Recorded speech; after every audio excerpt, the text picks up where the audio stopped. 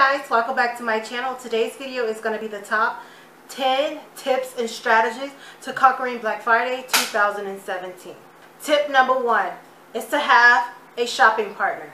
It's easier to have a shopping partner with you just in case you're all in the same store and you guys want different items. You can have one person go get the thing for you if you want the same item that they have, that they want, and you can go get the one for them. So just like if you guys want the same exact item for two separate things, it's on two separate sides of the store. So the thing won't run out. You guys can also split up and just get everything that everybody else wants and just give them their thing. And you guys can pay for it at checkout. Tip number 2. Make a list of all the things you want before you get to the store. It's nothing like being unprepared, because a lot of times people are really crazy for the deals that they think they're getting. So make a list of all the things that you want before you actually get to the store, so you won't get there and forget something. Tip number 3. Compare and contrast items and prices from like different major retailers, so you can know exactly which store you want to go to and what exactly you want to get. Try to weigh the options of like going to Target, going to Walmart, which one have the cheapest prices for, if you have more than one item that you want, which one you end up paying cheaper for both items. Because sometimes one may be higher at the other and one may be lower at the other one. But like when you combine the prices, you probably pay less at Target than you do at Walmart, because one price may be higher at that one for the same item than it is for the other one. So just compare and contrast the prices from major retailers before you head out. Tip number 4. Wear sneakers. Do not try to wear slides, heels, and all that kind of crazy stuff, because you will be walking around a lot and you don't want your feet to start hurting, or you end up having to buy shoes, become more comfortable shoes, because your feet are hurting. And also people like to step on people's toes, so you don't want your feet messed up. People like to, well, they don't like to, they'll run over your feet with a cart or a kid or a stroller or something, somebody happens to your feet. So just wear sneakers and socks so your feet can be protected. Tip number 5, arrive ahead of time. Arrive ahead of time so you know, like, because sometimes they have doorbusters and there's only a limited amount of items. So arrive ahead of time so you can ensure that you get what you want. Tip number 6, bring multiple credit and debit cards, because sometimes there are major holidays, or if it's out of your spending patterns, credit card and debit card companies like to flag your account just to verify that it's not fraud. So if one account is not going through, you'll have a backup account for another card.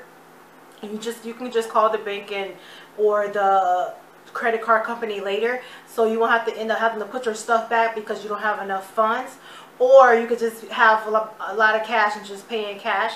But I wouldn't recommend that, because people do like to people can get robbed.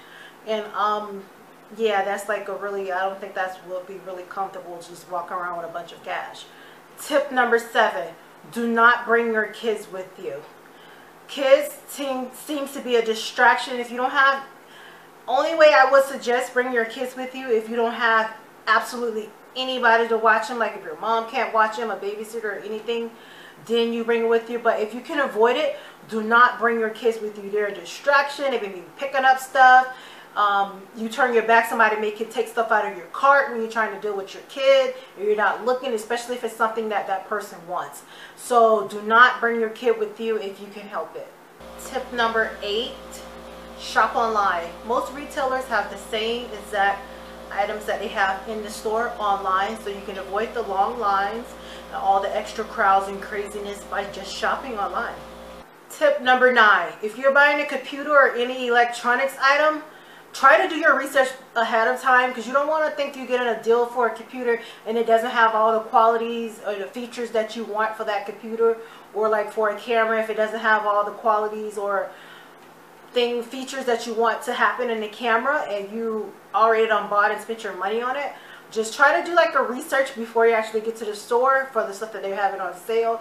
Or you can do like a quick Google search on your phone, or Amazon search on your phone, and look at quick reviews for what people have already said they liked about the camera or the computer or printer or anything like that dealing with electronics. And tip number 10, after you bought all of your items for like major retailers and stuff, say if you're connected to a mall and you don't want to walk through the mall with all that stuff, put your things in your trunk.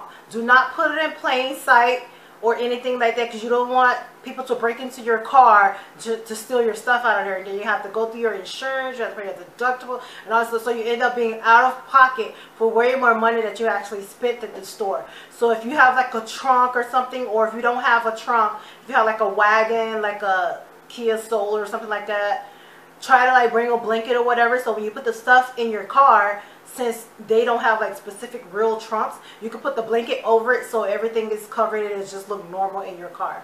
Thank you guys for tuning into my channel. These are my top 10 tips and strategies to conquering Black Friday 2017. If you like this video, give me a thumbs up. Don't forget to leave a comment down below for anything you want to talk about. Buy my ebook Football Wags off of Amazon Kindle for 99 cents. Kindle Unlimited, you get to read both parts for free. All my social media links will be down below. Thank you guys for tuning into my video. Don't forget to subscribe. Bye.